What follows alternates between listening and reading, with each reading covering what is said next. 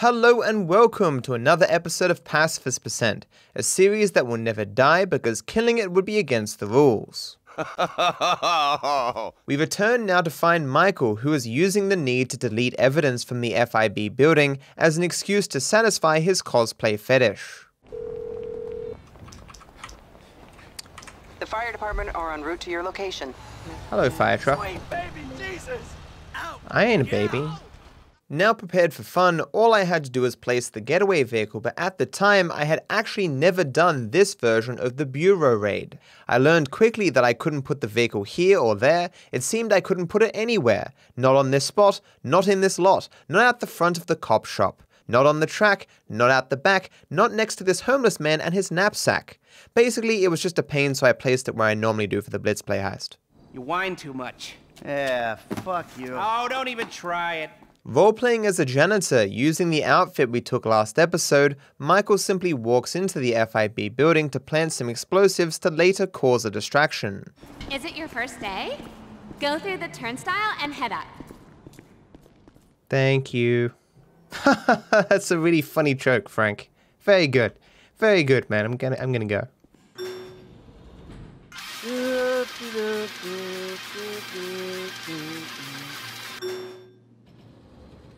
Bring a bucket and a mop.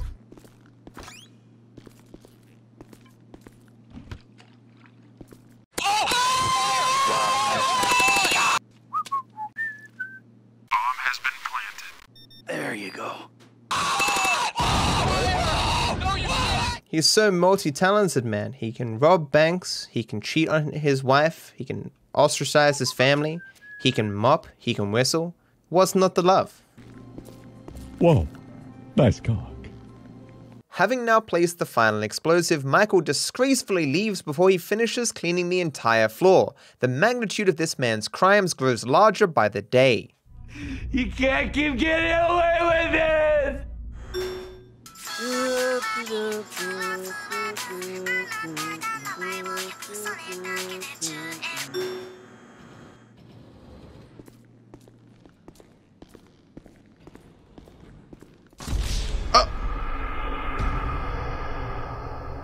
I accidentally clicked my mouse. Maybe I was just punching in the air because I was so excited. Yeah, job well done. Woo! Yeah!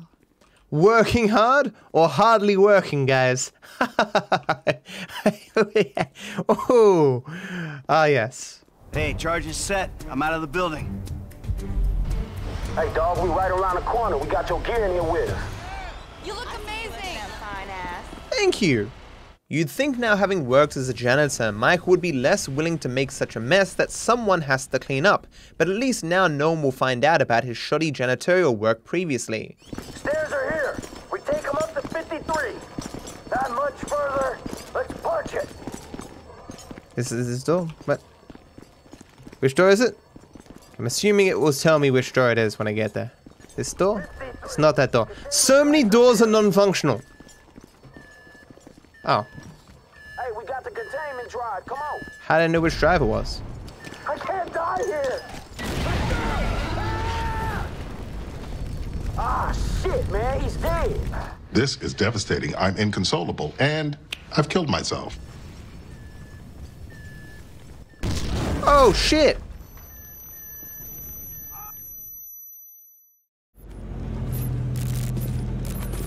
Wake up, you dozy motherfucker! That's our paycheck you left right there.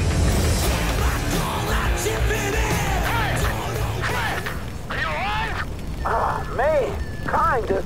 Having come to, all I had to do was leave the building. It's a good thing I had my oxygen supply and protective gear, or else I likely would have died from all the smoke, fire, and falling debris. So anyway, there were just a bunch of FIB agents hanging around who decided to wait and shoot at me as I was leaving. There were a lot of guys. Oh shit. Serious mode.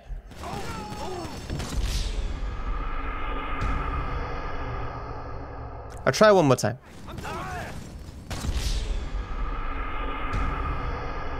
I'll try one more time. So this guy.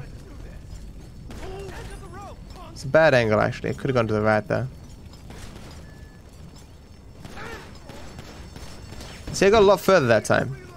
This is the furthest I've been. Oh yeah, we're doing okay. Oh crap. What is this?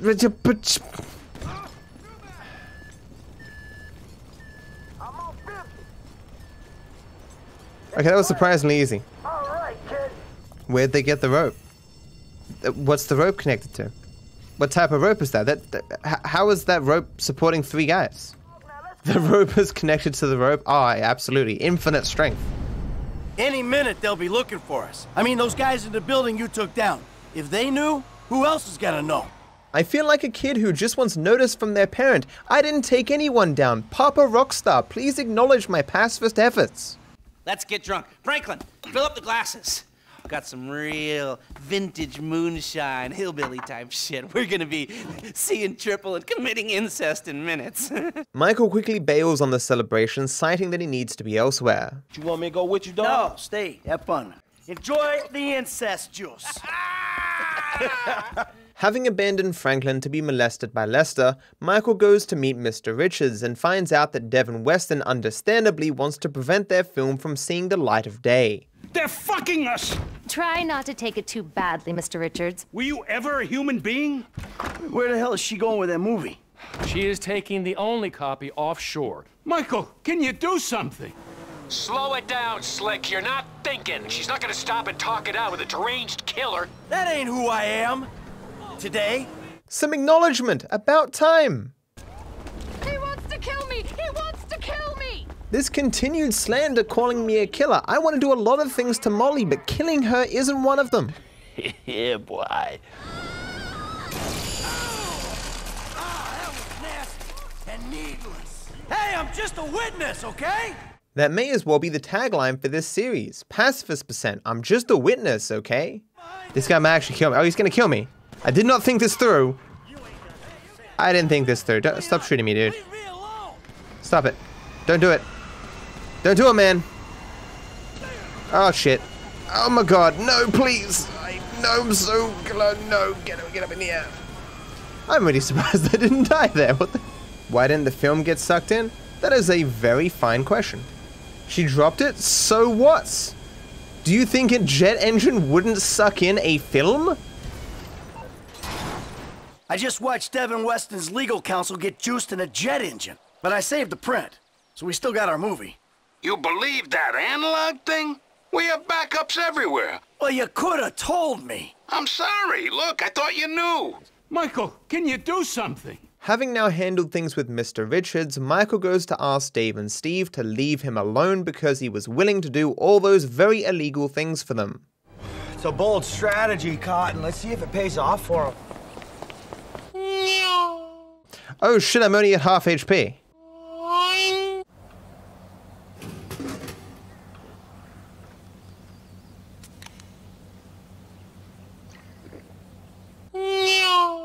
Unfortunately, everyone planned to have a secret meeting in the exact same spot Michael did. Just bad timing, really. Despite my fine example of how to resolve conflict, an FIB agent shoots Steve in the leg, leading him to shoot Agent Sanchez in the head. There would have been a bloodbath, but everyone evenly spaces out before fighting, as dictated by the Geneva Convention of War. This is why we need pacifism, chat. This is an easy scene to beat, though. Oh, barely made it through. Oh boy. This, I think I'm fucked, though. There's no way to not shoot this guy. What the hell was that noise? Just, Oh. I was about to comment like, oh, he's doing fine there, but no, he's not. But he technically dies during the cutscene, so is it really my kill? I can roll. What does that get me, though? Why does he keep making these weird noises? Can't change weapon. Can't change character. We'll try shooting the back of the helicopter. I'm not even sure that will work.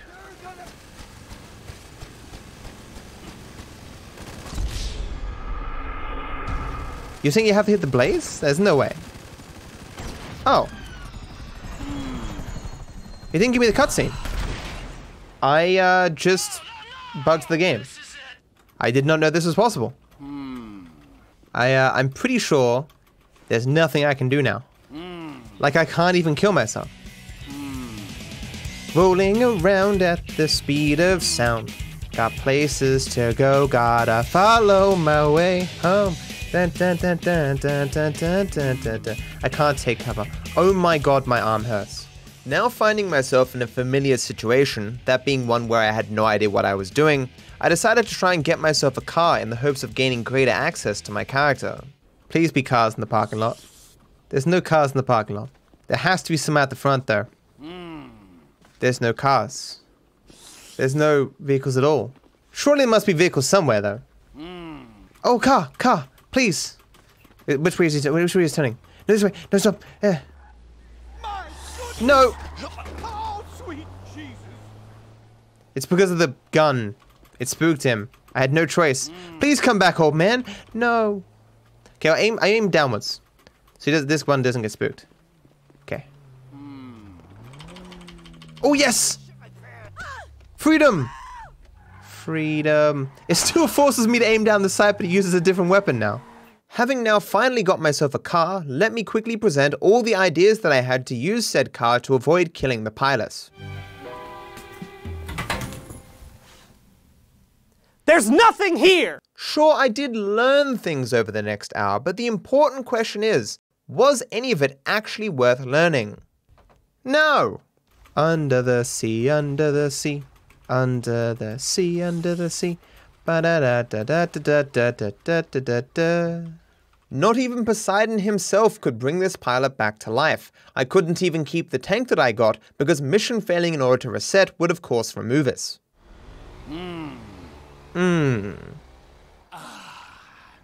Dave, you're on a couple of C4 there, man. Were you worried about that? You're not concerned? I guess he had a good reason not to be concerned.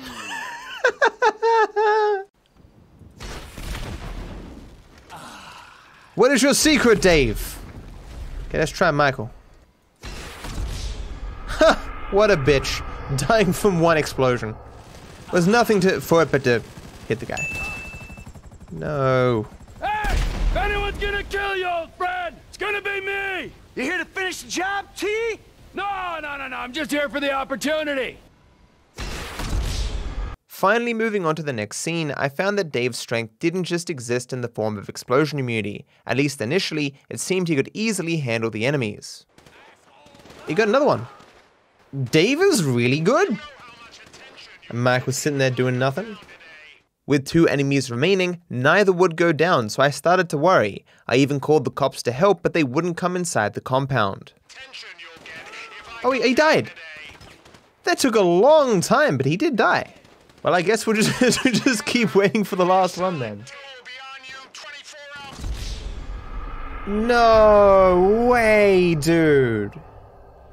That's really disappointing. This time I'll go down though. And would ice me? This time Dave quickly dispatched the first 4 enemies, but the last was still an issue. My job now was to replace as much of my body with bullets as possible. Oh, don't shoot Dave, shoot me. Shoot me. No. Me. Me. Oh, he died! No! He actually died! The other guy died as I died! Oh my god, fuck you! You can't make that shit up, dude! Growing more annoyed with Dave's failure, I tried to move him to a better position, but he would always move back to the same spot, likely because that spot completely lacked any cover and it made no sense to stand there. Look at this! Oh shit. He can get him, we saw he got him. So he got him before. Maybe he's programmed to miss, but eventually he fucks up and hits him? Yeah, so we'll give it, I don't know, like 5 minutes. Oh, there we go. Finally moving on and regaining access to switching characters, I hoped I could just sit as Michael and Trevor would handle things. Oh, he's just wrecking them. Of course, it didn't matter how many enemies Trevor killed. I already knew that the game would only progress me once Michael got down to the ground floor. Oh shit. I did not know there were enemies here. Do I have a parachute? Do I have a parachute? I do. You were the corruptive.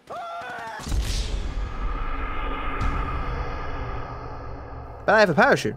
What? It turns out that the game fails you before you even hit to prevent you from jumping off to the ground floor. Thanks, Rockstar.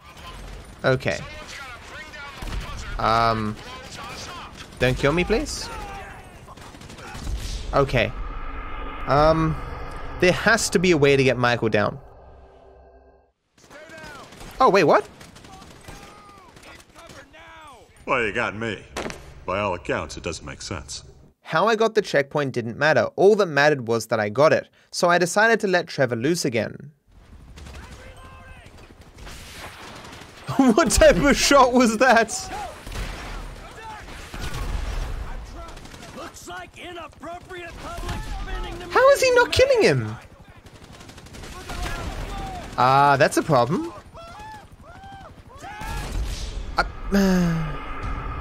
Trevor, why? Get him, Trevor. That was directly on target, and he did not die. That is not good. Well, we use the RPG for the small chance that fire actually does something. So you have chosen death. You really want to do this? Stand down. You weakling.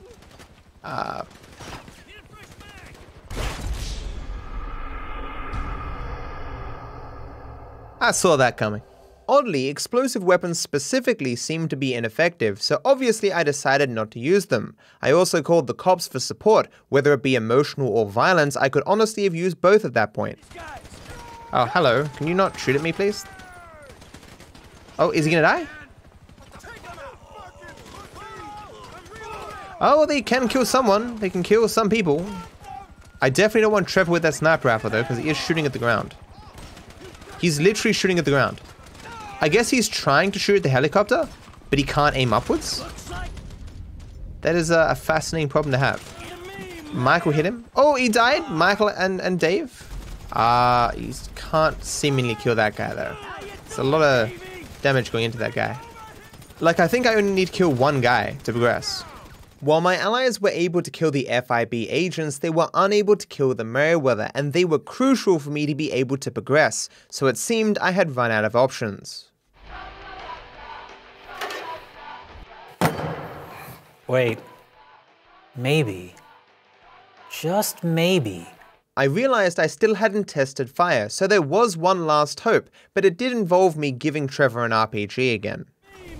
Move over here. I just killed them. No! No! In some missions, when you switch characters, they will stop shooting, but that isn't the case here. This is why Michael was able to kill a Merryweather while he was unable to do so before. I had control. Therefore, I had to start all over again because merely failing didn't put me back before this mistake. No, I'm just here for the And now we wait. How is this guy not dead yet? He's done it already. What's the problem? I think I'm legitimately just waiting for him to bug so he accidentally shoots him. It's dumb. Oh, it's the cops. Wait, what? What? It isn't clear why the cops finally showed up, but they were of great help clearing out the remaining enemies. Their efforts even meant I didn't need to cheaply get the checkpoint that I did last time with Michael. Okay, so we'll run forward again. Let's move on these guys. Go. Where are the enemies? Why are there no enemies? Why are these two dead? What? Well, this is positive. Confusing, but positive. Oh, there's my cop. How much is this costing the taxpayer? The cop is shooting at that guy. Given that off screen, the cops had killed these two on the walkway and one of the Merryweather underneath, all that was left was for my allies to down some FIB and I was home free. Oh, another cop spawned. And died. Usually what happens is when a set of cops dies, they get more. It's one more dead. We're very fortunate you don't need to kill the helicopter. They're both laying into the wall over there, dude. Look at him. Oh, is he getting him? You got him? You got him? Yes! Any other Woo! government want to show up? This is our shot. I'm making a run for the parking lot. He turns on his flashlight, man. He knows what's going on. Michael just dies. He turns on the flashlight and he just dies. Doesn't matter though, we got the checkpoint. I already knew that thankfully no one in the parking lot has to die, and the helicopter doesn't have to be downed either. All you have to do is outdistance it. That was fun. What are you doing smoking, huh? No, that's bad for you, don't you know, huh? We still need you alive, Mikey boy. I mean, you know, at least for now.